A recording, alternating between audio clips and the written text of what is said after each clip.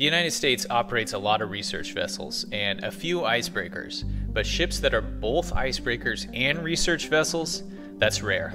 Healy is America's most capable ice-breaking science platform. In addition to science, Healy is fully capable of taking on traditional Coast Guard missions like search and rescue or stopping illegal fishing.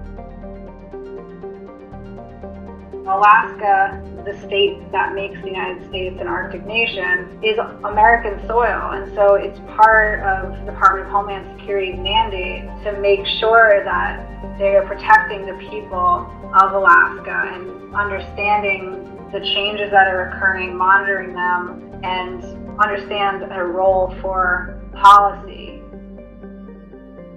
The Coast Guard has really taken the initiative in asserting surface presence in the Arctic and building partnerships and really sustaining these partnerships over time, as well as building response capability related to search and rescue, oil spill response, and being a very important partner for building regional cooperation. Healy actually does a lot of work trying to understand the decline of sea ice. One of the things you read about in the papers is how rapidly the sea ice is going away. It's going away much more rapidly than our numerical models predict. And the kind of work that gets pursued from Healy is the sort of thing that would help us improve those models.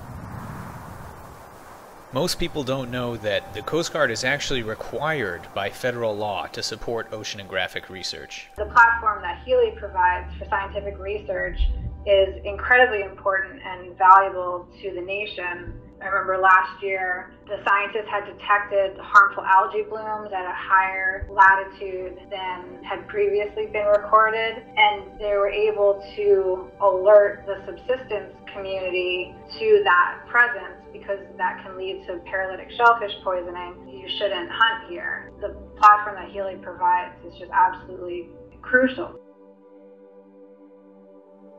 Healy is one of the few science platforms that provides us access to the high Arctic. There are other icebreakers that are very capable but don't have the laboratory facilities that Healy has. The only icebreaker that really take large numbers of scientists north and has equipment and instrumentation to support them. It's really a unique resource within the U.S. system. We have A-frames to lower instruments over the side, oceanographic winches, sensors of every kind, a big aft working deck, multiple laboratories, and room for 50 scientists. We study polar water temperatures, ice thickness, microorganisms in the seafloor, atmospheric chemistry. We map parts of the seafloor that have never been studied before. We have worked with the National Science Foundation, with NOAA, NASA, the Office of Naval Research, Woods Hole, Scripps, and we collaborate internationally with projects from around the world. Standing on the bridge with crew and scientists and scanning the horizon with binoculars looking for birds and whales, that was just so incredible. The whole experience was really unlike anything I've experienced before. Supporting science in the Arctic is very logistically challenging, but also very rewarding when we pull together and we get the work done.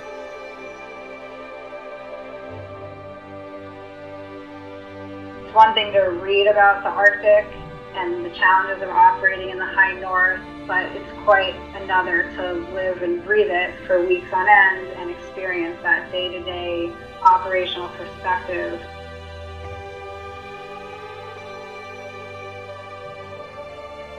I've heard it said that the fate of the Arctic, and especially the fate of the Greenland ice sheet, is the fate of Miami. And I think that's a very good way to drive home the idea that what is happening in the Arctic is not isolated to the Arctic, and that it does have very serious global implications.